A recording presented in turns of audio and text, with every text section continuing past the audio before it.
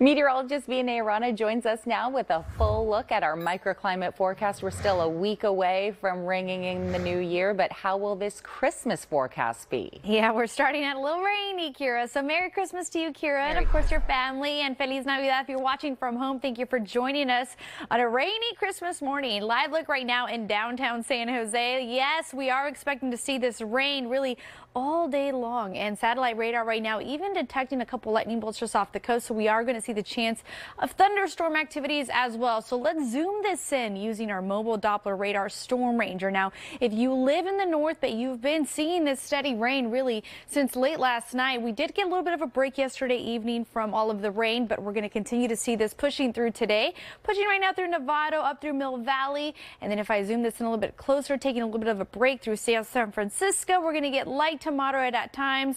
And right now, Milpitas getting a little bit of that rain starting to move into the San Jose area. Now, as far as temperatures go, right now we're in the 40s and the 50s to start, and we're not going to warm up by much this afternoon. Here's a closer look at your daytime highs. So a colder day today. We're going to only top out at about 52 degrees for San Jose, 51 in Oakland, 52 in San Francisco, and only in those upper 40s for areas like Santa Rosa, 48 degrees, Napa 49. All right, so let's talk about the rain and exactly what we're monitoring heading into this afternoon. So we are going to expect sort of this on and off again all day long, widespread rain. Notice the timestamp right here up here at about 5:30. We do get also still a ton of Sierra snow. So we're going to continue this all the way through tonight. Also, it is expected to get a lot colder heading into Sunday and Monday. That could mean some snow for our local hilltop areas.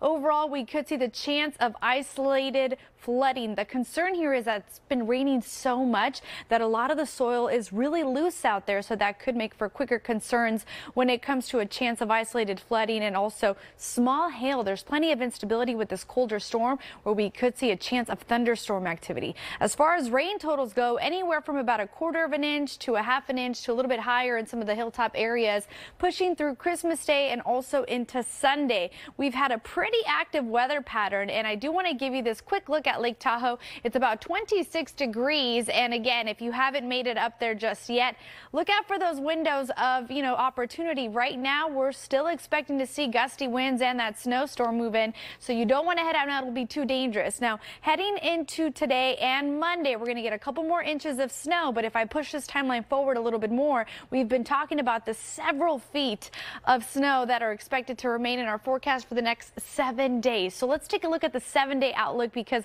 our temperatures are going to get pretty cold around here. We're going to go from upper 50s to only the 40s, and it's going to get cold, especially Monday night into Tuesday with the cold front passing through. That could bring us some low snow, a mix of showers. And yeah, we're only going to be topping out at about 44 to 42 degrees on Tuesday and Wednesday. So Merry Christmas, everyone. Stay dry. Merry Christmas, Vianey. Thanks.